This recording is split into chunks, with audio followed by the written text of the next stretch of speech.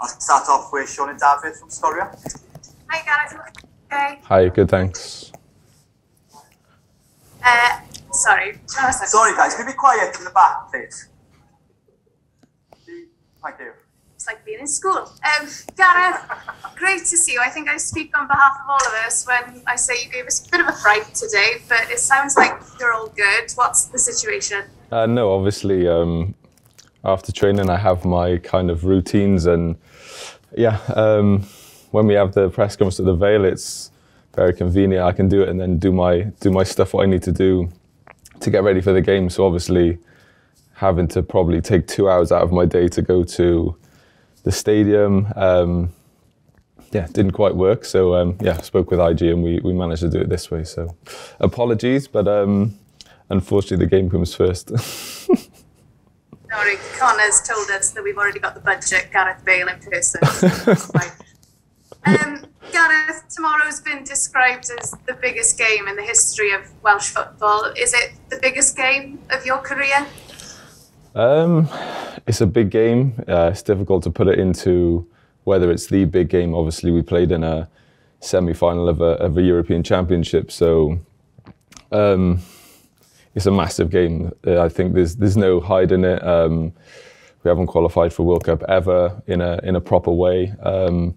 We've only ever played in one World Cup, so this is a stepping stone that all of us want to take to play on the biggest level. And yeah, we have a massive game tomorrow that we're desperate to win and to achieve our goal.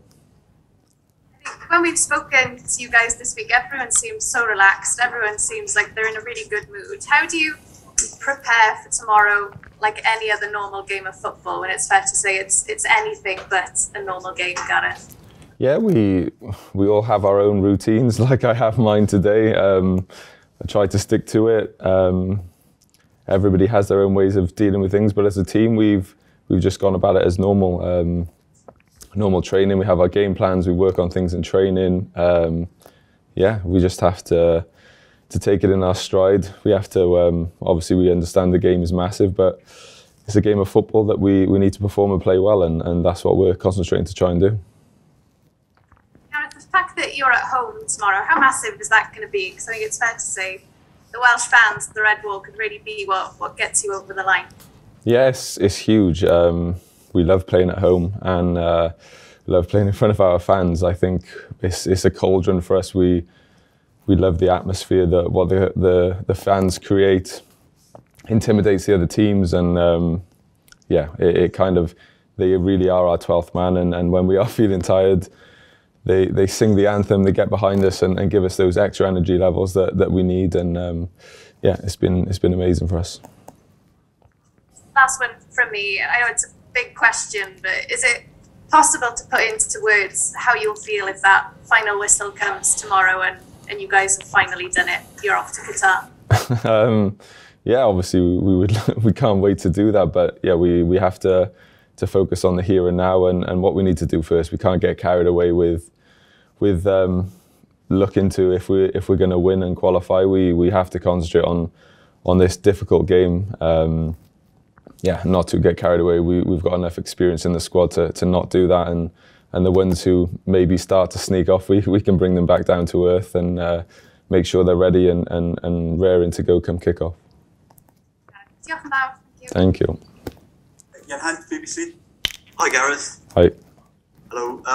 You've played in so many huge matches for club and country, but perhaps never in a game like this, where there's been so much emotion around it. You know, playing a team whose country is at war with one of its neighbours. So how is that going to feel? And also knowing that you'll have to be the most unpopular team on earth really tomorrow to deny Ukraine a place in the World Cup.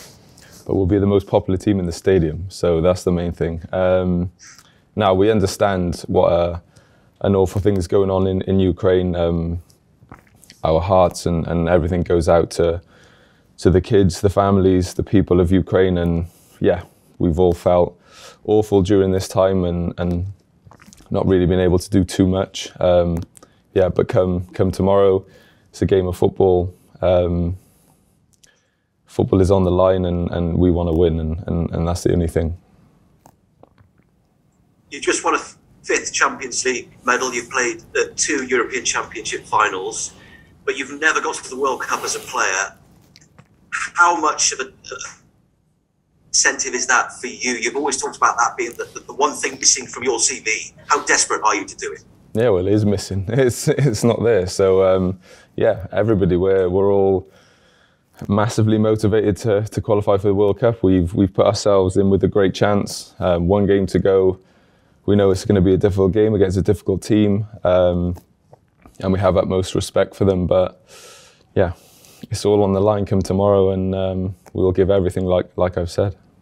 But for you, you've been among that bracket of the very best players in the world over the last 10 years. You see the likes of the Benzema's, the Messi's, the Ronaldo's at World Cups. You would see them at the World Cup. You must be desperate to be there with them as one of the other top players in the world, Gareth.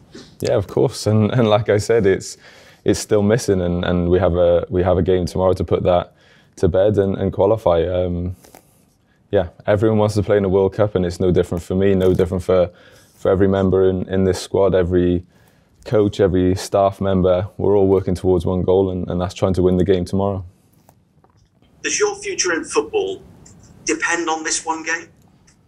Not necessarily, no. But yeah, I'm like I've said many a time before, I'm not concentrating on what lies ahead in the future. We have a massive game tomorrow that all my focus is on, and I really don't need to think about or worry about anything else, and I have no other worries other than tomorrow's game. Because you've said... Last question there, sorry. Lawrence Moura from Talksport. Hi, Gareth. When you look back to the games over the years at the stadium, is there an atmosphere that you'd like to recreate tomorrow amongst the fans? Every game that we play at home is incredible, especially when it's a big game. The fans never ever let us down. So they'll do their thing tomorrow like they always do. The atmosphere will be incredible, and like always, we'll give 110% on the pitch like we always do. So we're a nation that's united, and yeah, we're ready to go come kick off tomorrow. Is there one that stands out for you though? Not really. There's so many that have been so good with the atmosphere. It's difficult to pinpoint, but I'm sure tomorrow will be another great atmosphere, and like I said, we'll be ready to go as well as the fans come kick off. It's been fascinating over the last few years watching you, not playing as much as you would like to play, but then coming into Wales and performing at such a high level. What has it taken over the last few years for you to continue to do that? Not much. I just feel like I have to turn up and do what I know I can do, whether it be for club or country. I think when I get myself on the pitch and I feel happy, I'm able to produce my best stuff. So hopefully that's the same again tomorrow. And but the most important thing, even if I play terrible tomorrow, as long as we win, I do not care. Is there a possibility that you wouldn't sign for anyone who goes to the World Cup just as Gareth Bale? I think that's very unlikely, but we'll cross that bridge when we come to it. All right, and just finally, for me, just watching the team out in Poland, life after Gareth Bale, after this World Cup, does it look positive for Wales? Yeah, I think the future of Welsh football is in good hands. I think yeah, what we've done with the youngsters coming through, we've like they did with us coming through, we've kind of built that character, built that kind of team bond that the youngsters now will pass on to the next generation below them. So no, the future of Welsh football's in good hands. Yeah, obviously we're still a part of it at the moment, so we'll still concentrate on the here and now. But yeah, Welsh football is in good hands in the future. Thank you very much. Introduce yourself, please. David, Gareth, you had one of your greatest ever nights in Kiev in Ukraine. What are your reflections on that night? And when you've been, had such a great night there, when the events happened, the Russian invaders, does that always bring it home to you even more that you've been there and you've experienced that place? Yeah, no, it's surreal, obviously, knowing that you've been to Kiev itself and Ukraine, but yeah, just seeing the pictures and reading about what's going on is heartbreaking. And I think we've all said before, nobody wants a war to happen, and we still don't want it to happen. We want it to stop as soon as possible, because yeah, there's so many people, families, kids that are just stuck there and they can't do anything. It's a horrible situation, but yeah, I think it's still difficult to talk about now because it's still going on as we speak, and yeah, we all hope it comes to a stop as soon as possible. Can you give us any specific memory of that night for yourself, of the 2018 final? It's pretty obvious, but yeah, I know. It's less obvious than where I want to go. No, just obviously winning the Champions League there it was a great night. Scored an okay goal, and yeah, it was a great night. But yeah, it's like I said, it's not nice when you think what's going on in that country now, in that city, and yeah, it's not nice to think about. Hi Gareth, it's Tom Hopkinson from the Sunday Mirror. Just one from me. Can you just tell us a little bit about how you and Aaron and Ben and the rest of the senior players have helped the younger lads with the emotion of everything that's going on around the game this week?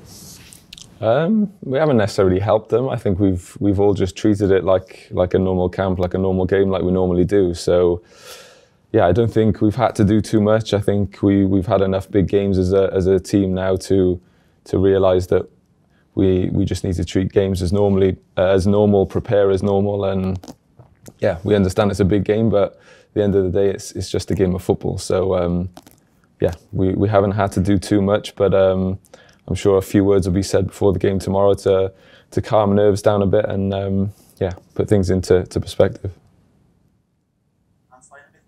Hi, Rob Harris from Associated Press. Do you think almost you'd be apologising to Ukraine if you do go and beat them tomorrow, knowing how many people are trying to urge them to get to the World Cup, and you'd be the ones sort of ending that hope?